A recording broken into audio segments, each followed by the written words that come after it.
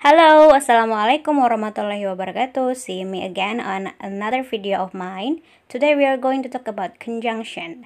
As you can see in the monitor that the title of this video is Conjunction 1. It means that there will be some parts of the conjunction that we are going to talk about. Now let's figure out what we can learn in the part 1. First thing first, let's answer what a conjunction is. A conjunction is a word that connects words, phrases, and clauses in a sentence.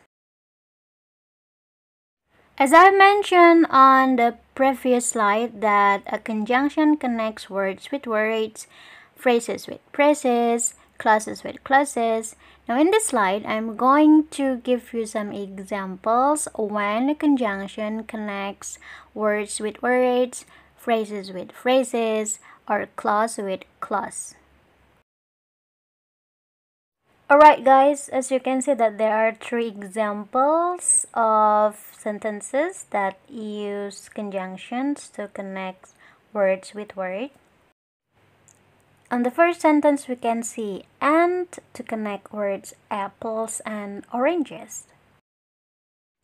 As you can see on the second sentence, there is but as a conjunction and it connects word with word, weird and smart. On the third sentence, we see or as the conjunction and it also connects a word with a word, well and badly.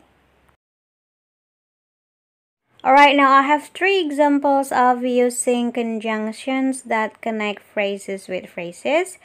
In the first sentence, we have and to connect a noun clause with another noun clause, a big house, and a plush flat.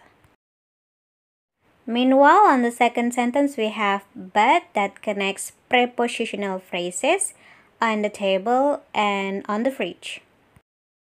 And on the last sentence, we have or that connects adverb phrases. They are very well and quite well. Alright guys, now you have already seen 3 examples of using conjunctions to connect clause with another clause.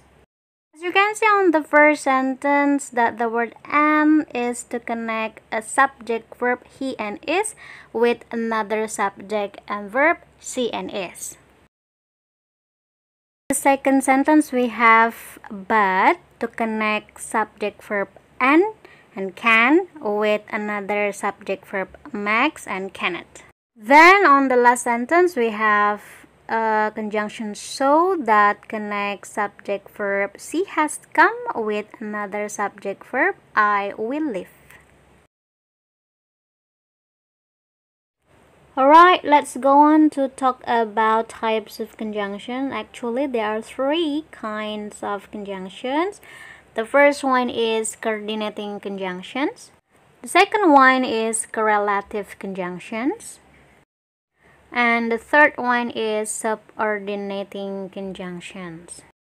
Since there are 3 types of conjunctions, I'm not going to talk about whole conjunction in one video. And that's why this video is called part 1, because I'm just going to focus on the first one, which is coordinating conjunctions.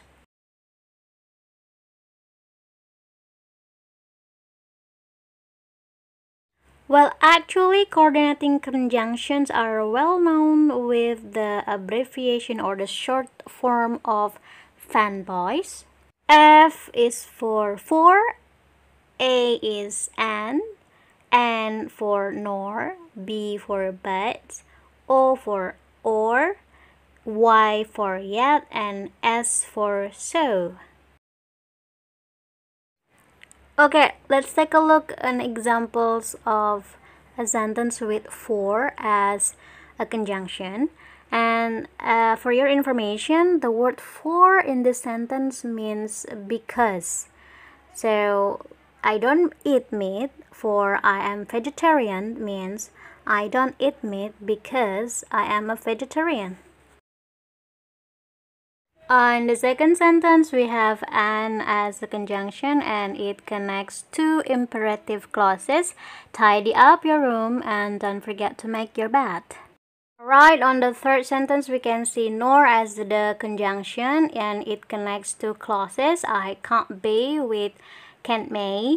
And for your information, when we use nor as a conjunction, make sure that the clause after the word nor must be in a question form. So there must be auxiliary verb after the word nor, and in this sentence it is can, and then after that it is followed by a subject, can may. So we do not write may can, but can may. Alright, next we have the word but as the conjunction and it connects two clauses as well.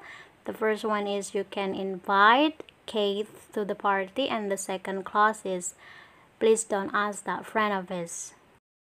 Next is we have or that also connects to clauses. You should eat more and you will be ill. Next we have the word yet as the conjunction. As for your information, the meaning of the word yet in this sentence means but. So he is bald, yes, he is attractive means he is bald but he is attractive. And the last sentence we have a word so as a conjunction and it also connects to clauses. I was thirsty and I bought water. Alright guys, as you can see on the monitor that all of the coordinating conjunctions in these examples connect to clauses. Alright, let's wrap up what we have learned. The words or conjunction and, nor, but, or, and yet can be sometimes used to connect words with another word, phrase with another phrase. They are not always to connect clause with another clause. Meanwhile, the conjunction for and so are always used to connect a clause with another clause. Alright? That's all I can share about conjunction and coordinating conjunction, as I have promised to you that I will tell you more on the next videos. Thank you for watching. See you around and Assalamualaikum warahmatullahi wabarakatuh.